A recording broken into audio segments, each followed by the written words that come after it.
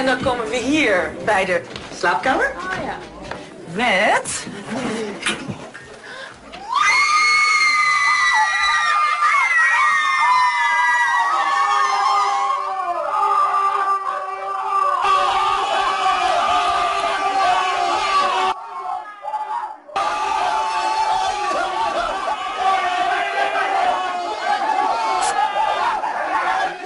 Goed, and here comes the kitchen, eh? Yes. And here I want a walk-in fridge. You know? Ah! Yes. So you like kitchens? Yes. Okay. Volk in fridge.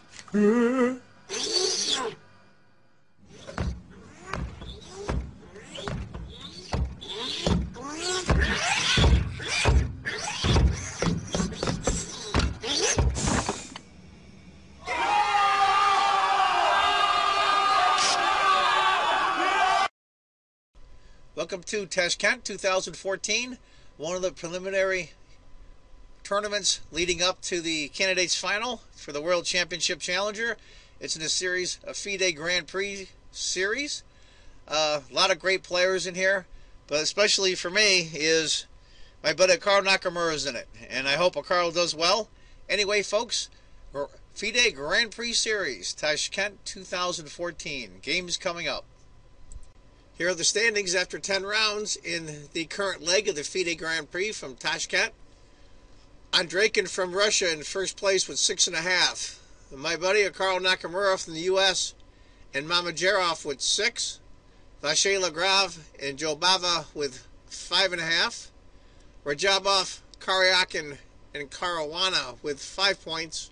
Jakovenko and Giri with 4.5.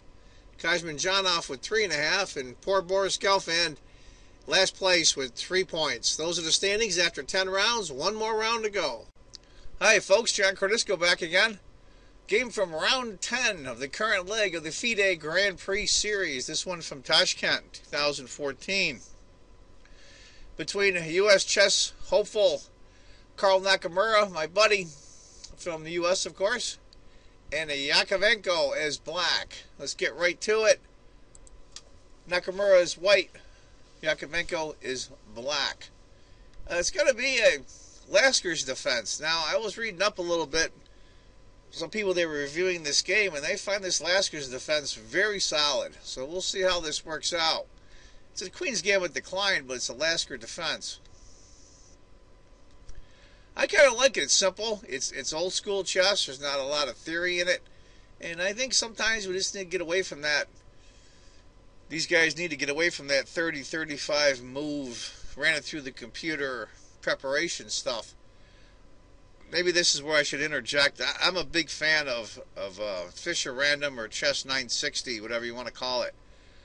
I wish it catches on. I think it would make for a lot more exciting chess. E3.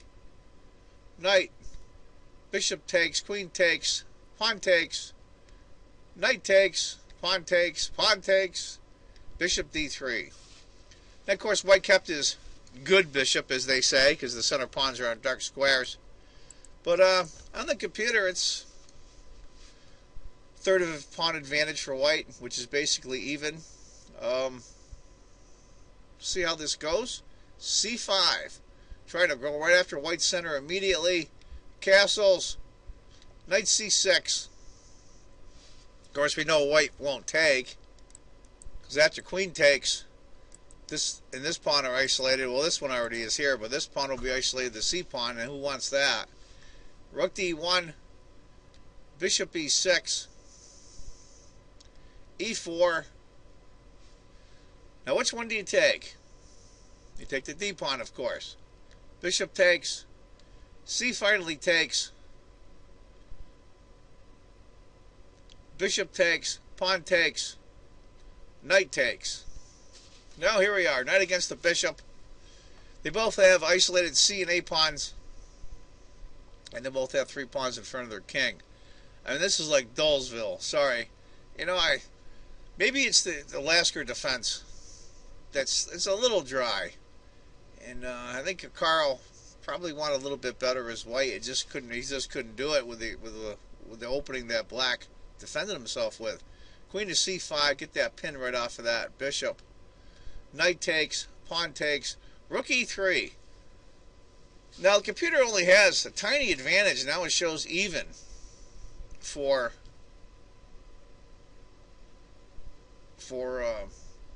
both sides. And with those two isolated pawns that black has, I'm really surprised. Now, what the move that the computer likes for black here is rook takes f2. But Carl decided to go rook to f6. Now, if he had decided rook to f2 instead, king takes, rook checks, king e2, queen b5 check, rook d3, queen checks, rook e3 check, and so on and so on. And that would cause a draw. Sacrificing that rook would cause a draw. But after rook to f6, I think black wants to double up on the f-file. Queen e2, rook a, f8, of course. And now he brings the other rook to here. Now, I know f3 would have been really hard, especially with that pin on the rook. But he decided to go rook to f1 instead.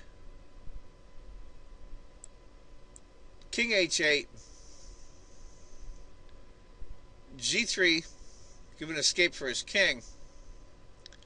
Rook to d8. Rook takes, queen takes, queen takes, queen e7. Half a pawn advantage maybe for white, but there's not much here, to be honest with you. We're going to have to see how this goes. It looks awful drawish right now. Trying to put a little enthusiasm into this game here, but to tell you the truth, it's late at night here in the United States, so I'm doing this video, and maybe I'm a little tired, but this is just Dullsville. Queen to d4, check the rook. Rook over, going after the c-pawn. Rook to b8, queen f7. Now, if rook had taken that pawn, those of you that thought that was a free pawn, after rook checks, king to g2, queen d5, you lose the rook, and then f8, f5, g6, and that's it. You're through.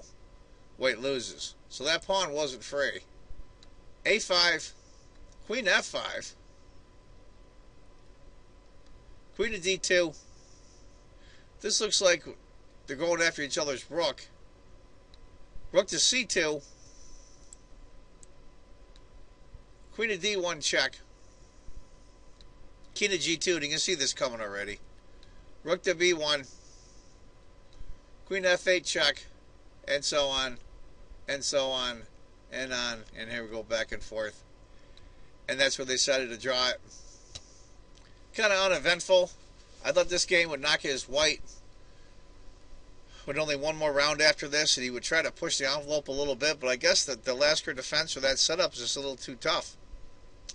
Anyway, folks, that's a game from round 10 of the current leg in the FIDE Grand Prix series, this one in Tashkent. I hope you enjoyed it. Anyway, folks, I want you all to remember, if you think chess is just a game, you're not playing it right. Take care, folks. Bye-bye. We choose to go to the moon. We choose to go to the moon. We choose to go to the moon in this decade and do the other things. Not because they are easy, but because they are hard.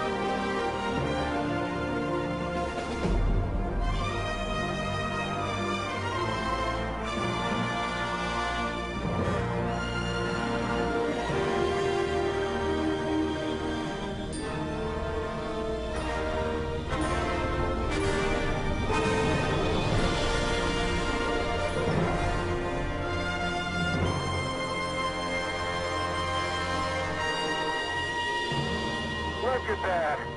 That's beautiful. It's got to be one of the most proud moments of my life, I guarantee you.